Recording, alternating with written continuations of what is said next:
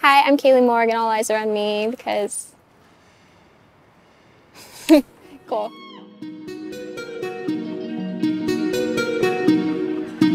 There's blood in the water, and they're coming to bring me down. What's hope with no savior?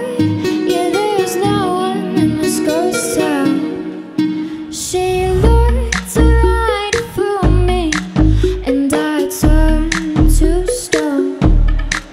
Oh, Medusa, Medusa, I've been here alone, and I crumbled to pieces. My body, my weaknesses are on the floor, and the wind will blow and blow, and I won't be here no more.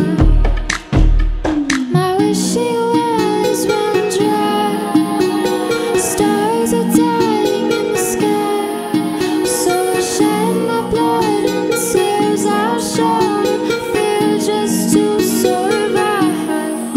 She looked right through me, and I turned to stone. Oh, Medusa, Medusa, I've been here alone.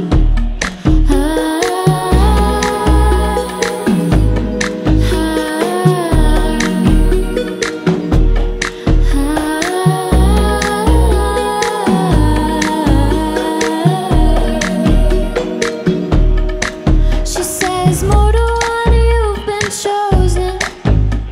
You're beautiful, but you're broken. So hold on to this moment and fight until you're hopeless. There's secrets and riddles that live in these walls. There's ghosts of past heroes, and I hear them call my name. We won't be tamed. Well, she looked right through me, and I turned to stone. Oh, Medusa, Medusa, I've been here alone. She looked right through me, and I turned to stone.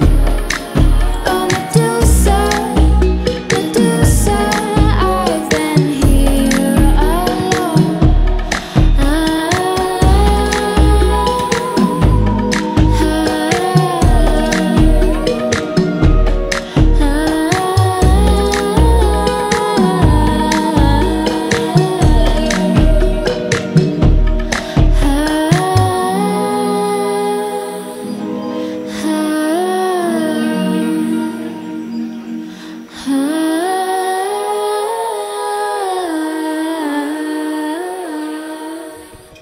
Thank you, guys.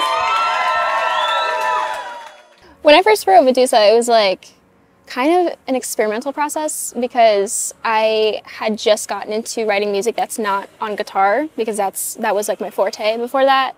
And so I was like, I don't know if anyone's gonna like this, so I'm just gonna put it into the world and like see what people are gravitating towards, because everything was so new to me that I just was kind of playing around and seeing what sounds that people liked and what stuff didn't get as much attention, and that just happened to do its thing. When I go into my sessions, I'm not like, let's make a dark pop song, or like, let's do this and this. Like, it kind of just gets born by whatever I'm feeling that day. Like, I'll have some songs that are completely different than other ones, and I actually do have some little like bubblegum pop stuff in the stash right now, so I'm really excited about that. I kind of go in and out of playing video games, honestly. Like, I played Fortnite for a while, and then it got boring, so I started playing Outlast. I don't know, and then like I binge a lot of Netflix, but like psychological stuff. I don't know. And then I guess when I'm not staying in the house and cooping myself up into this one little space, I'll go like thrifting a lot. Like, all my clothes are thrifted or like from antique shops, and just kind of like try to find cool places in Phoenix. It's kind of a boring place, so it gets hard.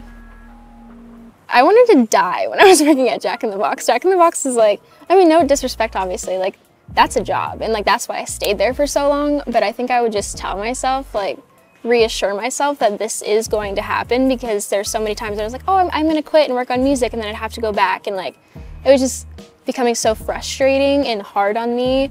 And so I would just like give myself that reassurance to not feel so shitty all the time.